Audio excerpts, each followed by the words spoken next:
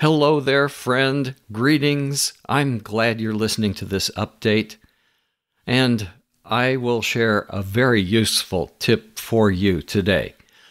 Before I tell you about that, I want to ask for your help. Are you one who made a New Year's resolution last year to read the whole Bible? Well, how is that going for you? Would you be willing to share a word of testimony from your year reading through the Bible to encourage others? If so, use the voice memo app on your cell phone to record your message. You might share a verse that meant a lot to you this year, or share some way God used His Word in your life. I'll post your comments, your recordings at the dailybiblereading.info website.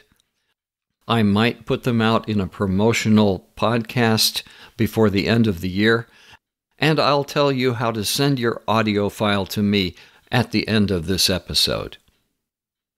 If you are one of those who made a decision a year ago and have kept up your reading since January the 1st, you know that we're now in the big prophecy binge reading time at the end of the year, reading minor prophets, Isaiah, and Revelation.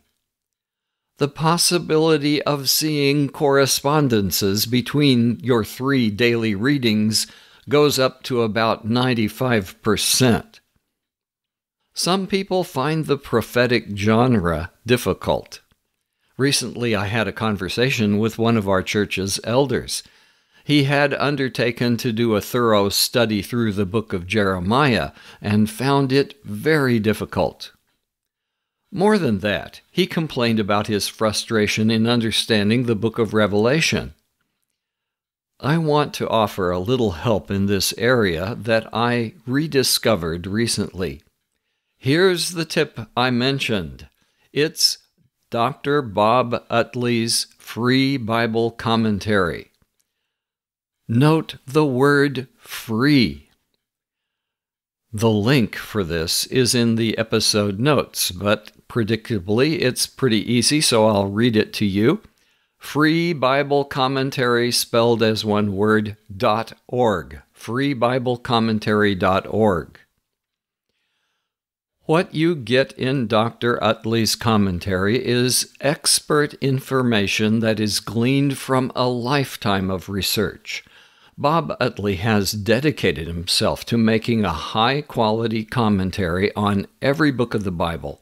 His work is scholarly, yet written so that it's easy to understand. There are introductions. There are special topics that he covers. It's easy to find what you're looking for because he goes through verse by verse and the words that he's talking about are bolded. He has information on nearly every important word in every verse. So, in view of our current prophecy reading binge, I would like to share some thoughts on the prophetic genre, which is also called the apocalyptic genre.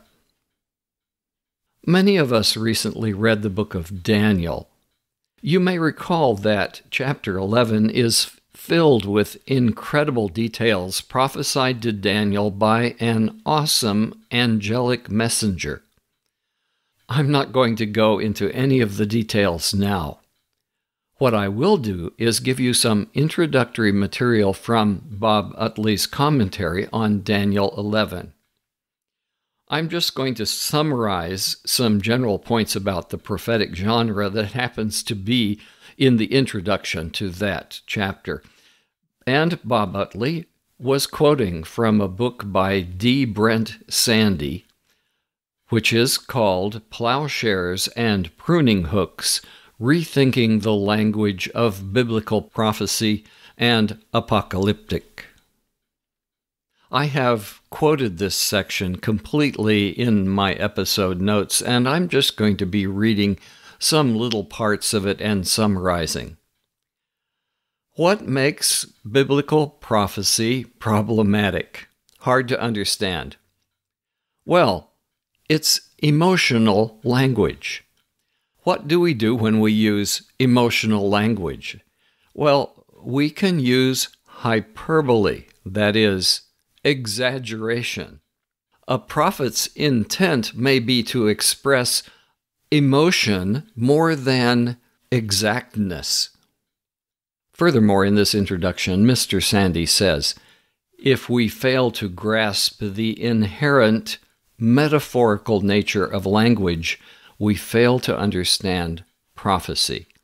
So in prophecy, we're going to see a lot of figures of speech, a lot of metaphors that must be interpreted as metaphors, not as literal details. So the details that we read in chapter 11 of Daniel, for instance, may be there to give the account more emotive power. So therefore, in some ways, it's kind of a futile task to determine the significance of every little detail in apocalyptic visions. To read the apocalypse with a microscope, striving to decipher the significance of the most minute detail, defrauds the genre of its intended function. So we don't read prophecy with a microscope. We're looking for the general flow. So here are a couple of good ways to express that. Prophecy demonstrates a pattern of translucence rather than transparency. The intent of prophecy is not to give specific information about the future. Prophecy is abounding in poetry, as we'll see in the minor prophets and Isaiah, and that should suggest that the correct understanding of prophetic poetry is often not possible until after the fulfillment. In fact, later on, he says, biblical prophecies were generally not understood before they were fulfilled. I think of the example in Isaiah 7:14 about a virgin will conceive and bear a son. There's no way anybody would have figured out that this was supposed to be about Jesus until Matthew writes about that much later. The writer, quoted by Bob Utley, also gives a wonderful metaphor for what prophecy is like in saying that it is a stained glass window, not a crystal ball. The function of the prophet's language was to draw attention to basic ideas about the future, not to reveal precisely what will happen and when it will happen. So that's my summation about some important information quoted by Bob Utley in his commentary, quoted from a book by D. Brent Sandy entitled Plowshares and Pruning Hooks. It was actually my Bible translation team in Indonesia who reintroduced me to the free Bible commentary series earlier this year. They described the commentary like this: Utley doesn't promote only his own interpretation of a passage. Instead, he equips the reader with all the information needed to weigh the strengths and weaknesses of differing opinions, giving you the tools needed to make good interpretive decisions. My wife, Gail, has been leading 2 groups of women at our church every week in studying Isaiah chapter 40 through 66. It used to be that I would find post-it notes on the dining room table with questions for me to answer. But ever since I showed her Bob Utley's commentary, I seldom find post-it notes on the breakfast table. So now, to let Bob Utley help us with the book of Revelation that many of us are reading right now, I would like to read a couple of paragraphs from his introduction to that book. This is Dr. Utley speaking. Most of my adult academic or theological life, I have had the presupposition that those who believe the Bible take it literally, and that is surely true for historical narrative. However, it has become more and more obvious to me that to take prophecy, poetry, parables, and apocalyptic literature literally is to miss the point of the inspired text. The author's intent, not literalness, is the key to a proper understanding of the Bible. To make the Bible say more than the original writer intended is as dangerous and misleading as to interpret it in such a way as to make it say less than was intended by the original inspired writer. The focus must be on the larger context, the historical setting, the intention the author expressed in the text itself, and in his choice of genre. Genre is a literary contract between the author and the reader. To miss this clue will surely lead to misinterpretation. The book of Revelation is surely true, but not historical narrative. It is not meant to be taken literally. The genre itself is screaming this point to us if we will only hear it. This does not mean that it is not inspired or not true. It is just figurative, cryptic, symbolic, metaphorical, and imaginative. The first century Jews and Christians were familiar with this type of literature, but we are not. The Christian symbolism in The Lord of the Rings or the Chronicles of Narnia might possibly be modern parallels for us. After reading that paragraph, I'm reminded of an elder that I remember fondly from before in another town a long time ago, who said, "So many things in Revelation are symbolic. How come people decide that 1,000 years has to be literal?"